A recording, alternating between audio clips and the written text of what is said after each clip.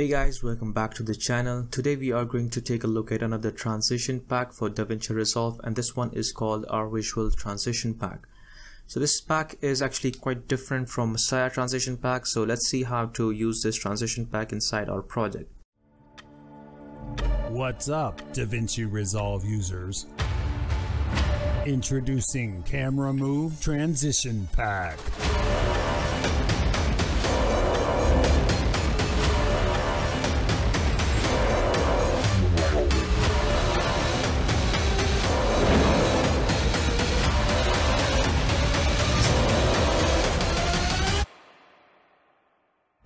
Available now at our store. So I've already set up a test project, so let's just bring in these transitions inside this project. For that, you just have to click on the bottom right corner on this project manager icon. Once this window opens up, right click and click on Store Project Archive, and then just browse for the location where you have extracted this file. In my case, it's in the downloads folder, Store rVisuals. I'm going to double click on this folder as well. And once you reach this folder structure where you see the documents and the media files, you don't have to click on any folder, just click on open. And now it's going to take 10 to 20 seconds to load up these transitions inside the project manager. And here you can see the thumbnail. Just double click on that, and I'm going to save this project. I'll click on save. So now it's going to open up the transition project where we will have all the transitions. If it's not visible, make sure you click on the media pool to see all the transitions. And here you can see we have the CM data folder. It contains all the audio assets and the previews, so you don't have to mess around with that folder. And then we have transitions for every frame rate. So you have 25, 24, 30, only the 50 and 59.940 is not ready, so they are working on these two projects as well. One thing I noticed is that you cannot install these transitions like we can inside Messiah Transition Pack. Since these are compound clips, you cannot install them inside the power bin. So if I drag one inside a power bin, it's going to end up in this error saying that multicam and compound clips and fusion clips cannot be added into a power bin. However, there is a method to install these transitions. So if we drag one to the timeline and right click on it and click on decompose in place, and here we have our adjustment layer. Right click and click on link clips to unlink all these clips, and now we can just select the adjustment layer and drag it onto our power bin. And that is how you can install these transitions inside a power bin. But as you can see, there are quite a few transitions, so this process is going to take some time. So what we can do is we can use the dynamic project switching feature in Davinci Resolve to move our transitions from one project to another. So I'm going to move this project, this transition project, into my test project. So to do that, you just have to click on the master at the top, and you have to copy this transition. So I'm going to hit the shortcut keyboard Ctrl+C to copy it, and then we have to enable the dynamic project switching. So I'm going to go to the project manager, click on that, and this window will appear. Right click on it and click on dynamic project switching. And now once you do that, you can just double click on your project that you want the transitions in.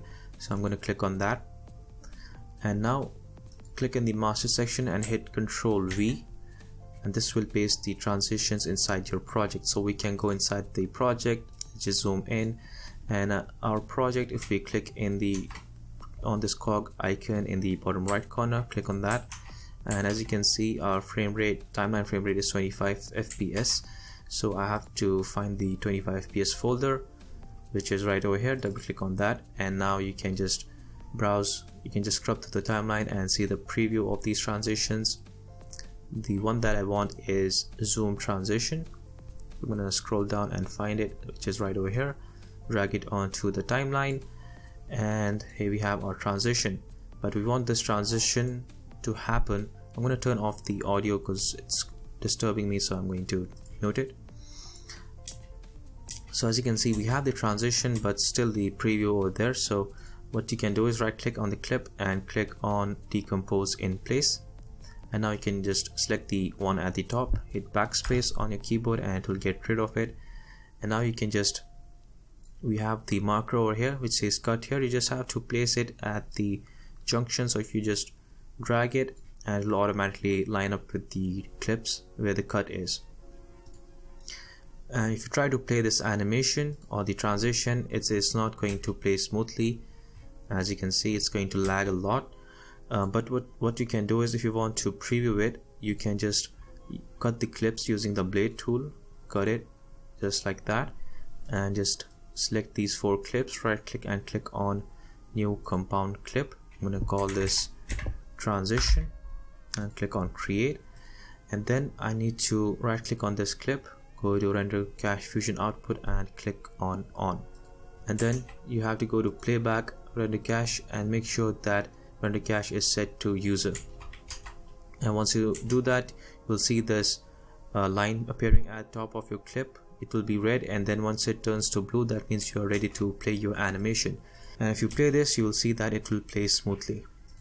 I'm going to undo this, and I'm going to show you how to further customize the animation. So if you select the adjustment clip and then go to fusion, you'll see you have the zoom in A1. If you go back and select the second adjustment layer, go to fusion, and this is zoom in B.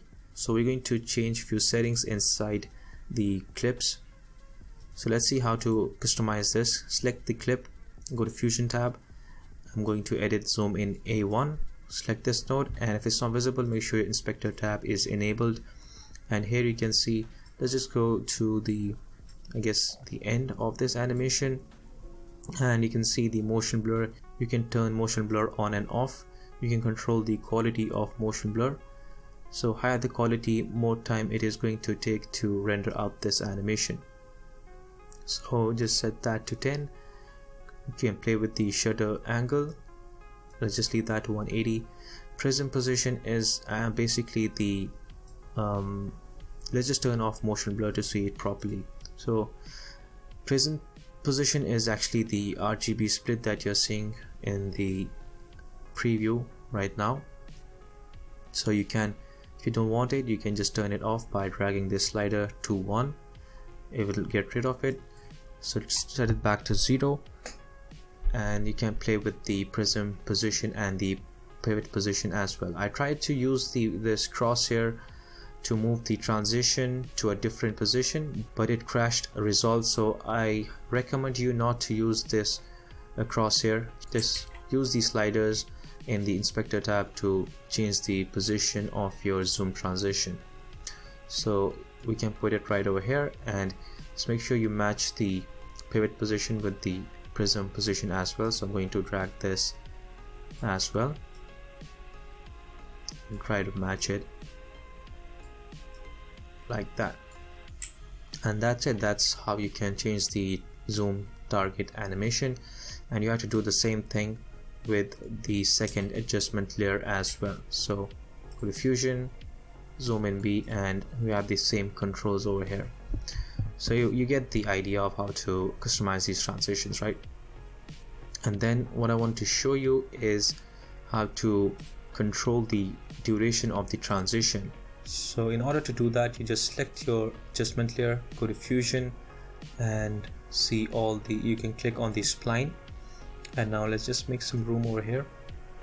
I'm going to click on this checkbox, zoom in 1B, and I'm going to then click on this icon, it says zoom to fit, and I'm going to select all these splines. And once you select them, you can just click on the time stretch icon, click on that, and now you can decide the length of the animation. So you can just, if you want it to be quick, you can just move it.